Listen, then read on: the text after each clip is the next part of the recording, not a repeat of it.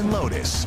Well, if you're anything like Caitlin Ogle and I, and you love sunny skies, you love highs in the 70s, you are going to love the forecast here for today. If you thought yesterday was nice, just wait till you see what I have in store for your Sunday. Let's get you ready for the latest here. We'll start you off with a time lapse. And as you look at the downtown Oklahoma City skyline, you can see a little bit of haze, a little bit of cloud coverage there. This is looking off to the west, and we still have some dense fog continuing here for some parts of the state. Cloudy skies here for some parts of Oklahoma, but we are starting to clear up pretty nice. A dense fog advisory continues until 11 a.m. here for central and western parts of the state. Here's a look at our visibility numbers. We're clearing out here for Oklahoma City, but still dense fog across western parts of the state from Clinton, Weatherford, all the way up through northwestern parts of the state. Mostly clear skies here for Oklahoma City. We're now in the 60s. Dew points are in the upper 50s, so it is humid and it is calm. So whenever you get high humidity and low winds, you get that combination together. That's what produces dense fog, especially across western Oklahoma.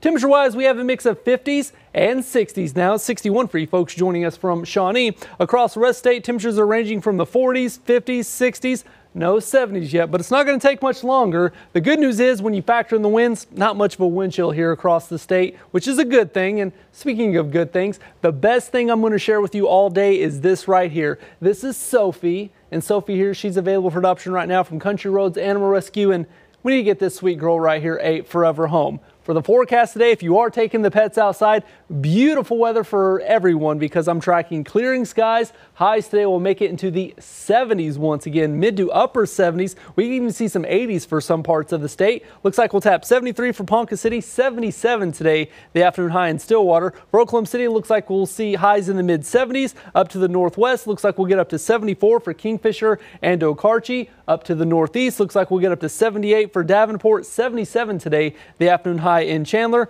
On down the line here off to our southeast, looks like we'll see highs getting up to 74 for Moore, 73 in Norman, 76 today, the afternoon high for Shawnee and Tecumseh. And then off to our southwest, highs will make it to the mid 70s, 74 for Newcastle, Bridge Creek, 72 this afternoon. Feeling pretty nice down in Chickasha. As we head into this afternoon, winds will come up and it has been dry. So when you get that combination, that leads to very high to extreme fire danger conditions for today. For tonight, overnight lows will dip into the 40s across western Oklahoma, 50s and 60s here for central parts of the state. I just want to point out our average low for this time of year is supposed to be 41 degrees. We'll be almost 20 degrees above that here as we head into tonight, and not much of a wind chill here for your early Monday and not much fog either. We'll see a much clearer start for your early Monday, but starting tomorrow afternoon, look at this. Highs in the 70s, 80s, possibly some 90s. So the warm up really starts to ramp up here for your Monday afternoon. But in the meantime, here for your Sunday, sunny skies, winds will be a little bit breezy. Highs today will make it to the mid 70s. And look at that, sunset today is at 5:32. I don't think I'm ready for that just yet here because of that time change, but we're nice and refreshed here for your Sunday.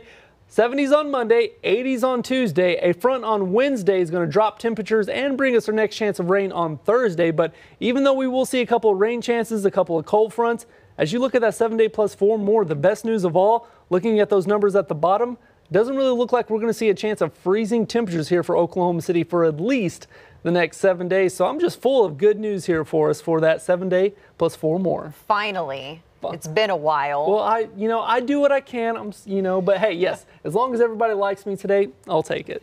Thank you, Davian.